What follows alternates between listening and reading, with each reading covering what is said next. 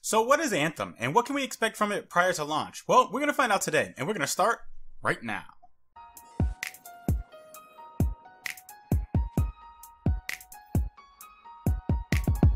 What's up guys, Reckless here, welcome to Guardian Watcher. So today we are going to talk a little bit about the newly and very anticipated game called Anthem. Now this video is indeed my very first Anthem video, and this video is going to be just the basics about the game, but don't let that fool you because there is a lot of information in this video that you may not even know, and the goal of this video is to get you a little bit more acquainted with what to expect. Now, all sources will be in the description box below. Anthem is an online multiplayer action RPG based game that was made by the company BioWare. If you don't know, BioWare is a Canadian video game developer that is most famous for other game titles like the Mass Effect series, the Dragon Age series, Star Wars Knights of the Old Republic 1 and 2, as well as the MMORPG Star Wars. Wait, what? Which one of you wrote Star Wars in a script? Come on guys. Like, let's be mature. As well as the MMORPG Star Wars The Old Republic, just to name a few. Quote, "The world of Anthem is a chaotic and ever-changing world, abandoned by the Shaper gods. We used fortified cities or the use of javelin exosuits in order to survive. These javelins are the key to our survival, giving us superhuman abilities. Inside our javelins, we will be able to fly, swim, fight, and explore anywhere in the world of Anthem." End quote. So, our faction is known as Freelancers, which are an elite group of pilots sworn to protect and seek out mysteries in the world. Quote, "The anthem of creation is everything. To control it is everything." End quote. So this Anthem thing is a pretty big deal. One of the enemy factions in Anthem are called the Dominion, and they will do what they have to in order to gain control of the Anthem of creation. Other enemy factions in Anthem are Scars and the Fury. Now, there are 4 different classes of javelins. The Ranger, which everyone will start off with, is a well-rounded offense and defense as well as a balance of armor and speed. The Interceptor, on the other hand, is definitely built for speed, which enables you to get in and out of gun and melee fights with ease. The Colossus is definitely your powerhouse. If you want to be very tanky, then the Colossus is definitely your class. The Storm is going to be your glass cannon. It can deal crazy amounts of damage. With the help of the elements, but it can't really take that much damage. But don't let that fool you. As a Storm, you can easily get in and out of bad situations with your dash or your shield while you're in the air. But I'll get into each classes and their abilities in another video. However, each javelin can be customized to a ridiculous extent. And by this, I mean you can customize your javelins from the colors to your weapons, your armor, and your abilities. And your gear score will indicate how powerful your javelin is. As of this video, there are only 4 different rarities of gear.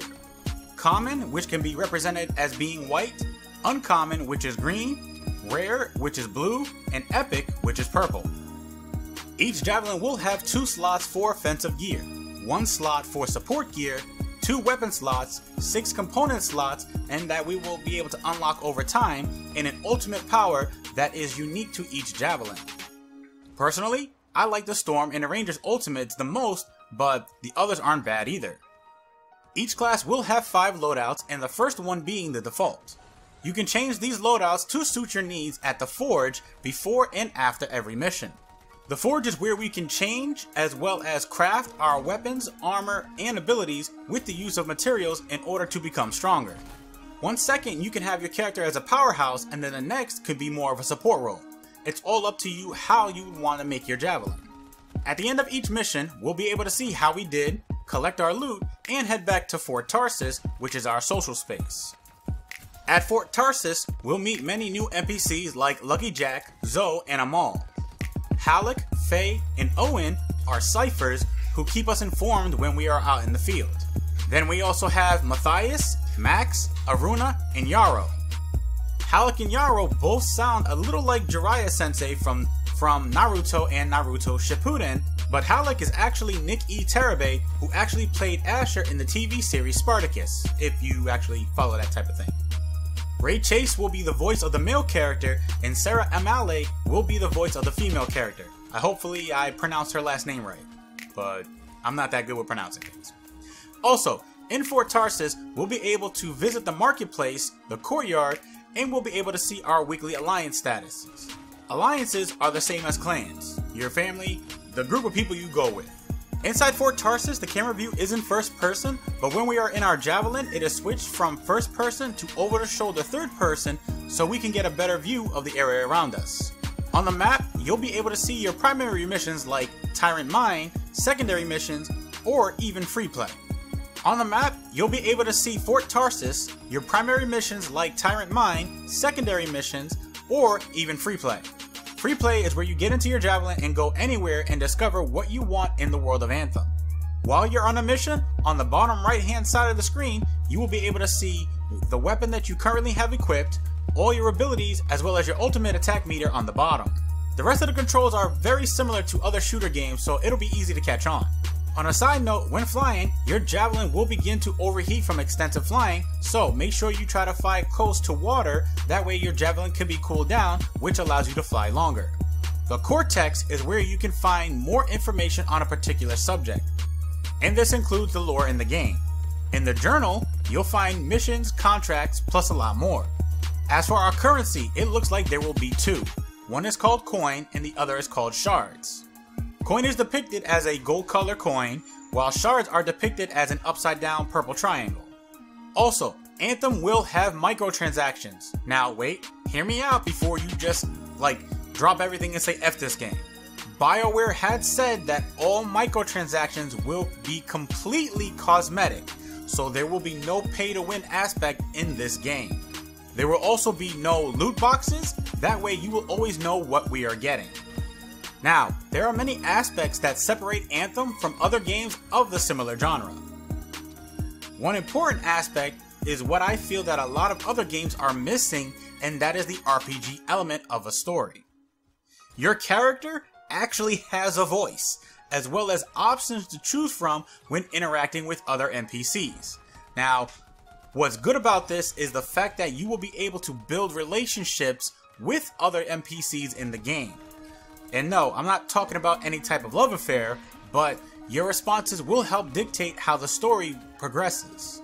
This is something that I feel that a lot of games of the same genre have been missing for a very, very, very long time. I'm not going to say any names, but Destiny and Destiny 2 come to mind. When it comes to Anthem, we have already been through an alpha and a closed beta. As of this video, BioWare is hosting an open beta, so anyone will be able to join either on PS4, Xbox, or PC. Now, I will say this, my first experiences with the closed beta was not pretty at all.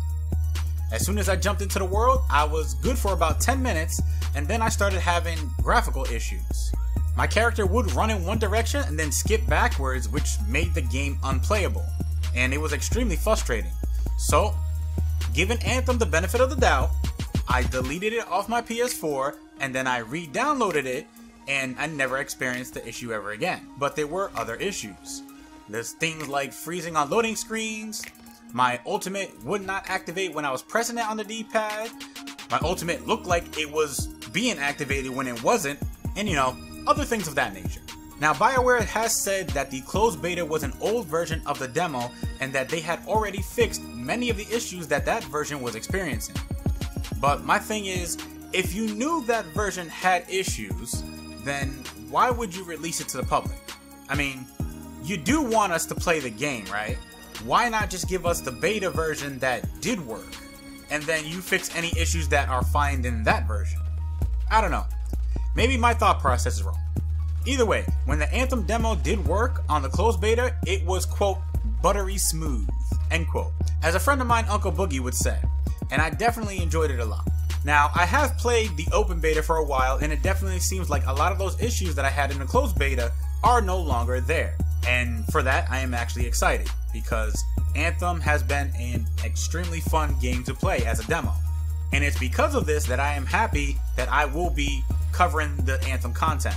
When it comes to future videos, I will be getting in depth with the character UI, each class, the forge, as well as other things that are important with the game, so definitely stay tuned for that. And if you guys have any ideas for a video that you want me to do for Anthem, let me know in the comment section below. And that, my friends, brings us to the end of the video. If you enjoyed this video, feel free to watch these videos as well, if there is any at this moment. You never know, you just might like them. And if you do, leave a like, share them, and then come back for more, because you know you want to. Thank you guys for watching, and remember, less gun doesn't mean less crime. And I will see you guys next time.